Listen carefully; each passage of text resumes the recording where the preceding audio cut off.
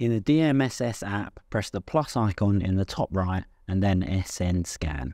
Then scan the QR code on the back of the doorbell, input in its serial number and press next.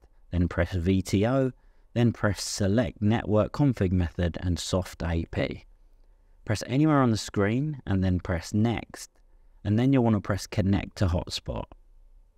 Press back to go to settings and then press Wi-Fi.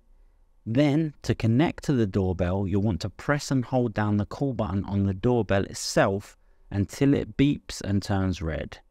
Once it does, back on your phone, the doorbell should appear.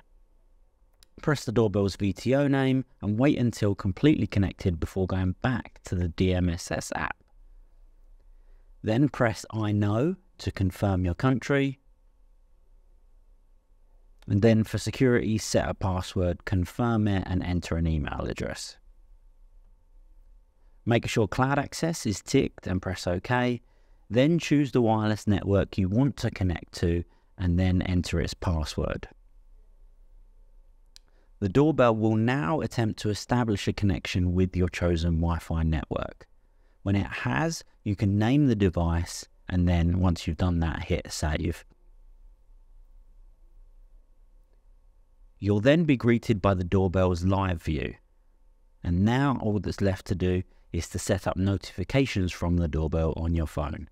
Push 3 dots here next to the system and device details, then notifications, toggle them on and hit save.